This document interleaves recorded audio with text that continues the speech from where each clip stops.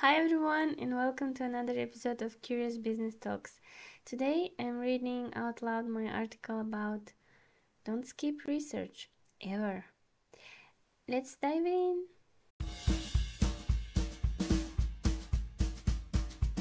Whatever you do, doing even a little bit of research is better than none. Prepare, always prepare. This is one of the most important lessons I learned during one of my negotiation courses in university, as well as throughout the rest of my student life. Doing research and preparing yourself for tests, meeting new people, applying for a job, or having a discovery call with a new collaborator.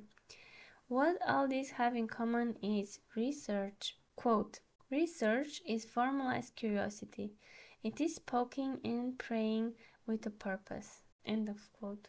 The importance of research can be overemphasized, especially nowadays when information is one tap away from us.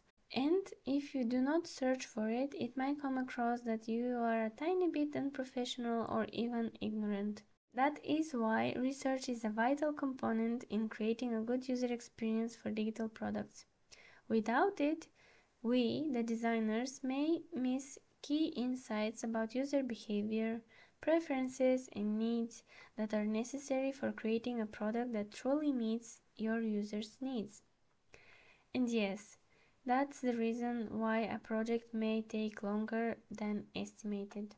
Often, research is a step 1 or 2 as part of the designing process, but as a project progresses, it is possible to be a constant and recurring step.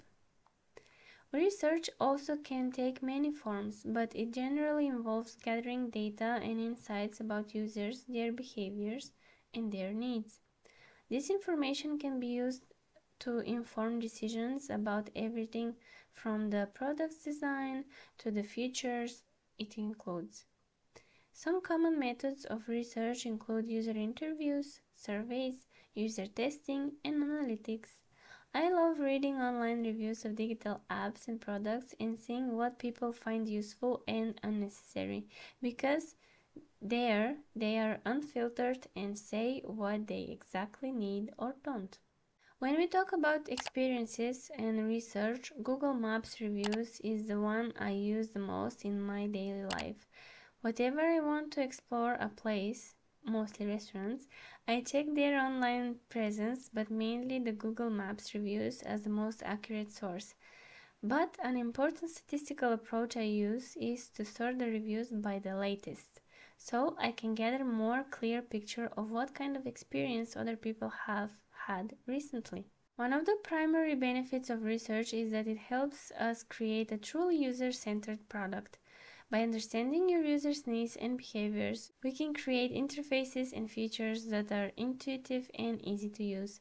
We can also identify pain points in the user journey and work to eliminate them, creating a smoother and more enjoyable experience for users. Quote, pain points are areas of difficulty or frustration that users experience with a product or a service. They can be related to usability, customer service, pricing, or any other aspect of the user experience. Mural.co. End of quote. Research can also help to reduce the risk of designing a product that ultimately fails to meet its users' needs. By collecting data and insights before development begins, we can ensure that the product we create will be a good fit for our clients' target audience. This can save time and resources in the long run, as it reduces the chance of needing to make major changes to the product after it has been released. Another benefit of research is that it can help to uncover opportunities for innovation. By studying user behavior and needs, we can identify areas where there is an unmet need or an opportunity to create something new and, in some cases, innovative. This can guide us to the development of new product or features that genuinely meet the needs of your users and set your product apart from your competitors. This can make your product stand out and give it a specific flavor. To wrap it up, research is a crucial component in creating a good user experience for digital products, and not only. It helps us as designers to understand your users' needs, behaviors, and preferences, which can be used to inform every aspect of the product's design and later, of course, of the development.